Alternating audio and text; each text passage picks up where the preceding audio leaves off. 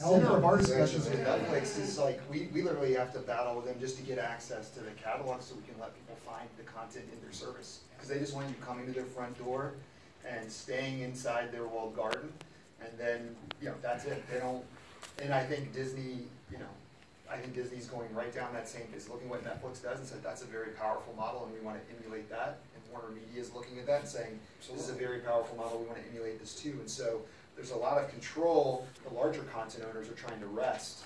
And, Anthony, I want to get you in here.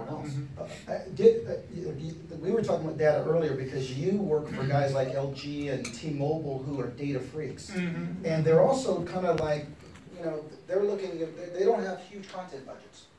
Right? So data, what does data do for that and the limitation of such? Well, first of all, I think the OTT space in general is lagging behind, say, the YouTubes of the world as far as what kind of data they're exposing to their content creators. So there's that piece of it. The other bucket, when you have an AVOD platform, is addressable advertising.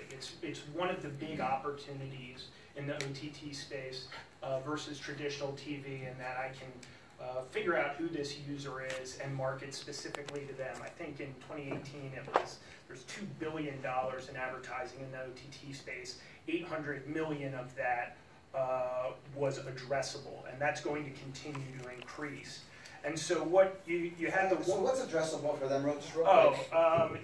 If any of you use Instagram, every time you're going on Instagram and you see something you've just talked about or something you purchased that's being marketed directly to you, that's because Facebook knows exactly who you are. Yes. So what we need to do in the OTT space is catch up as far as addressable advertising goes. And then suddenly, it's not as awful to get an ad. So it helps from a content standpoint as well and engagement, where suddenly you're getting ads that are germane to your life. And rather than, I think Aflac was used before as something you get hammered with, Geico you get hammered with on OTT platforms, things like that. So what we need to do is make, from a data standpoint, addressable advertising, take advantage of that opportunity in the OTT space. And then on the content side, there are some OTT platforms that offer users a dashboard, but a lot of OTT platforms do not. And it doesn't need to even be that ornate a data set. It can simply be around engagement on a summary level and then on an asset level. And that helps the partner that we're working with, whether it's NBC Universal, whether it's Any, or whether it's, Jukin, who is, I don't know if any of you know them, but they're one of these digital partners that's very successful in the OTT space, to understand how their programming needs to evolve in order to create longer and longer engagement times on OTT platforms. And so I think we can do better, and there is a huge opportunity if we do better on both the ad and on the programming side. All right, so is this like boring for you? No. Like, let me just say this, like, usually when we get content creators, you're like, okay, can we just talk about our movie and I got this great concept for TV show, treatment I just wrote. Every time you go up against your content to sell it to a network, to a digital studio, to Snapchat, to anybody, data becomes your best friend.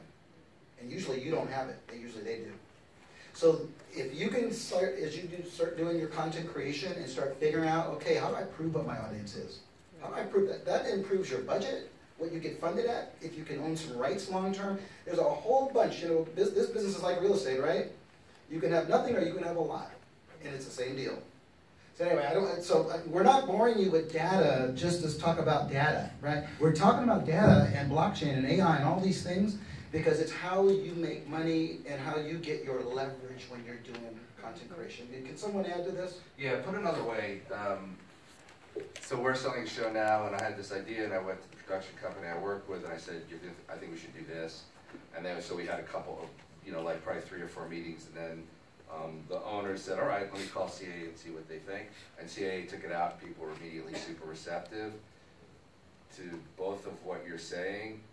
What I would say is data has always been there. It's just you didn't know what it was, and you didn't know how it was working for you or working against you. If you have an agent in on some unscripted niche, that agent, if they're any good, they know everything that is sold, everything that is not sold, who the buyers are.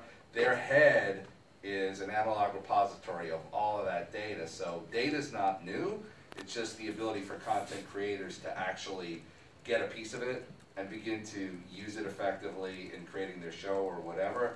That's the new part. So I don't think you can, if you really, I mean, like, I would hurdle towards that, like try and understand